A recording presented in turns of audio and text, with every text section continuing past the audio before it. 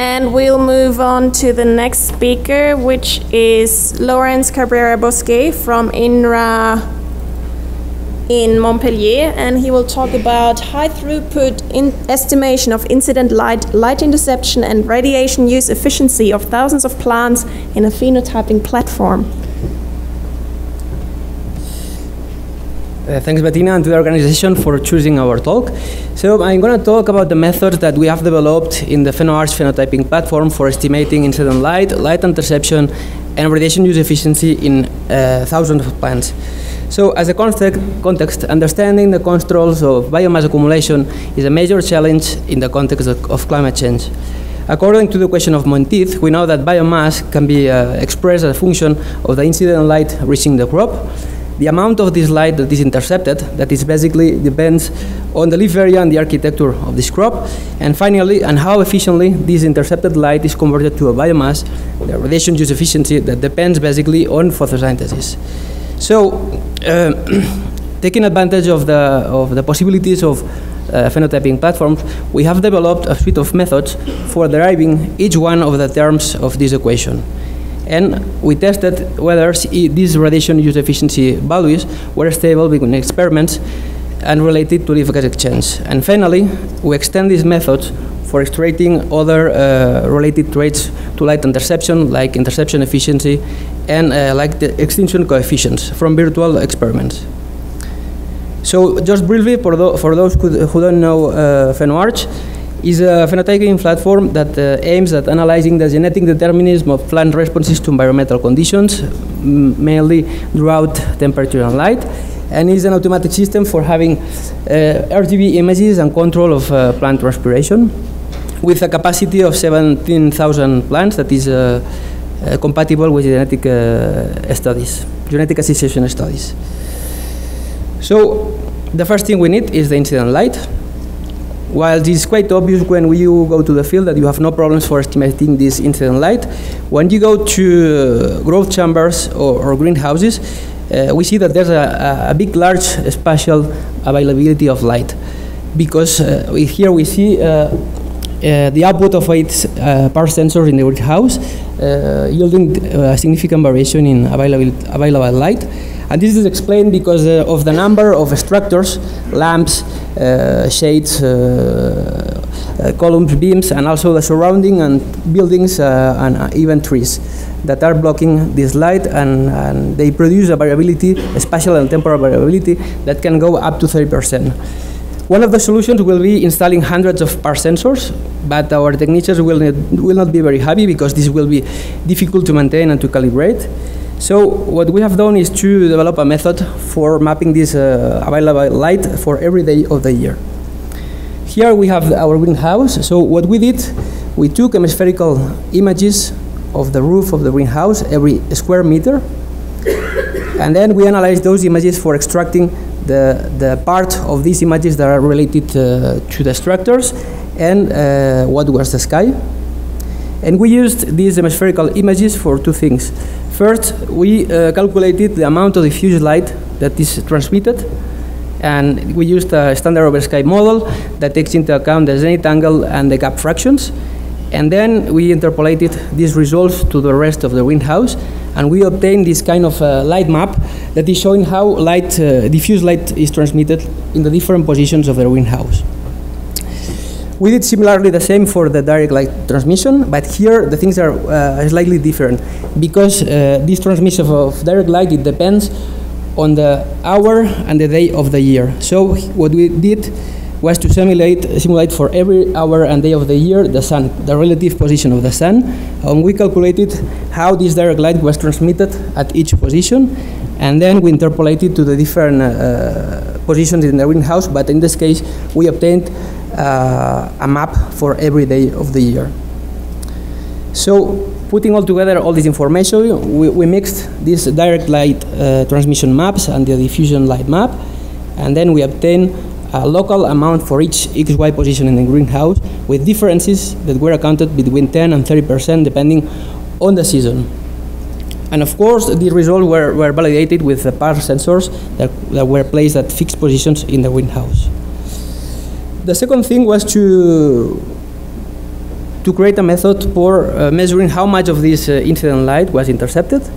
And here we had a problem, because compared with field experiment, where you have a plot of the same genotype, an homogeneous plot, I would say that in 99% of platform experiments, we have experiments that harbor composite canopies. That means that one plan is surrounded by plants of different genotypes. So we end up with this situation where we have a small plan with neighbors that are bigger or smaller with different areas and different architecture.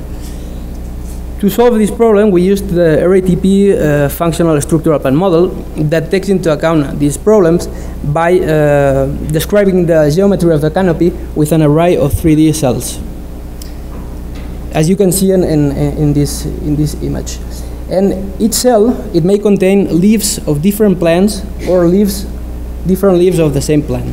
And each voxel is characterized by the leaf angle distribution inside this voxel and the leaf area density that can be derived from the 3D representations. So the first thing we needed was to obtain these leaf angles.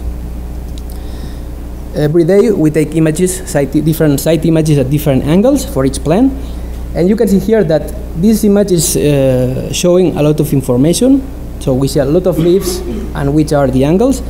On the contrary, this image is not showing too much information. So for choosing which was the best image for each plant, we use the top image doing a major axis regression. And then we selected for each plant the best site image. And that image was segmented. We extracted the plant skeleton. We divided this skeleton in elementary segments. And then we compute which was the mean angle for this plant.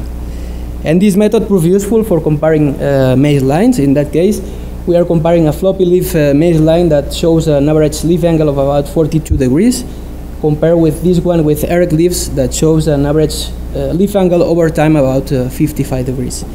And what is interesting is that these leaf angles were reproducible between experiments with a high heritability. The second thing was to obtain the leaf area density from 3D representations. I'm not going to detail too much how we did this. We used, like the presentation before, a space carving algorithm that uses 12 different multi-perspective imaging, in that case 12 images, and by successive steps we end up with a 3D representation with a good length and volume resolution. So we have this 3D representation and the leaf angle distribution for each voxel. We can scale up this to the whole greenhouse. It's difficult to represent, but here you have 1,680 plants, and each of the volumes represent the voxel with the size that is proportional to the leaf area inside the voxel, and the colors represent the dominant leaf angle class that they were limited to 5 to avoid a lot of colors. And then once we have this representation of the whole greenhouse, we feed the model with this information and with the local available light, and then we obtain the amount of light that was intercepted for each plant every day of the year. And for showing how the model proved for capturing, the model captured the effect of architectural characteristics of the plant and the competition between plants. If you compare this, the red with the green one, we see that over time this plant is competing for light with other ones, and this results with a lower amount of intercepted light. So now we have how much incident light arrives to each plant, how much of this light is intercepted, and finally we want to calculate how efficiently this intercepted light is converted to a biomass. So it's just calculated as the relation, as a slope of the biomass accumulation to intercepted light, provided that we can estimate the biovolume that is related with biomass non-destructively and quite easily. And what we have seen is that here you have 3 different maze lines growing in 2 different experiments, that they were quite similar in terms of temperature, but slightly different in terms of light availability. And what we have seen that they display different growth rates at the same thermal time. When we express these results by the amount of the intercepted light, what we saw that these rates that is the radiation use efficiency, were common between experiments. And what was interesting is that the ranking of genotypes was maintained between experiments showing no G/E interaction. Further, we wanted to test whether if these radiation use efficiency values were related with gas exchange measurements performed in single diffs. And this was done in just 8 genotypes under 2 water scenarios, and we see that these extracted radiation use efficiency values from the platform correlated quite well with the photosynthesis and stomatal conductance. And this suggests that we can use these values as a surrogate of canopy photosynthesis for exploring genetic variability at high throughput in large collections of genotypes. Beyond the results, I'm going to present the work of Xu Chen, that he aimed at estimating other traits related with light interception, like interception efficiency and extinction coefficients. Here we have another problem, is that estimating those traits require that the plants are organized in microcanopies, sharing the same genotype. And this is not compatible with genetic analysis studies, at least with the number of plants available in our platform. So it would require at least 10,000 plants. So what Xu did was to use the pipeline that I showed before, and he extracted information for every single genotype, and he built a virtual canopy for each genotype. So in that case, he extracted all the information of the genotype B73, and he built a virtual canopy that was only of this genotype. And then he used the pipeline for extracting all the light-related parameters for each of the genotypes.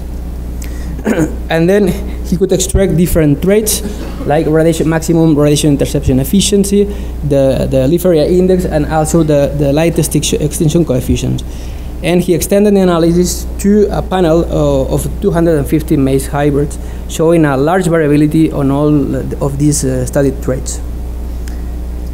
Then Ott and Santiago performed a GWAS analysis on those extracted traits, and they found significant QTL for all of them. And what is interesting is that some of these QTLs co-localize with the QTLs detected for yield components in a network of experiments in the field with the same maize hybrids. And for concluding, I hope I showed how important it is to characterize spatial and temporal the environmental variability in the greenhouse, because we are in a semi-controlled environment. How these light-related parameters can be estimated using at high throughput by combining the 3D reconstructions and a functional structural plan model. And how the suite of methods that I presented here permitted the dissection of biomass accumulation in different traits having each a genetic variability. So we propose that these genetic values extracting from a phenotyping platform can be used for crop models and for field studies, opening up the way for large-scale genetic analysis of the components of plant performance. And just to thank you, all the people that make possible to make experiments in the platform and obtain all this data. Thank you.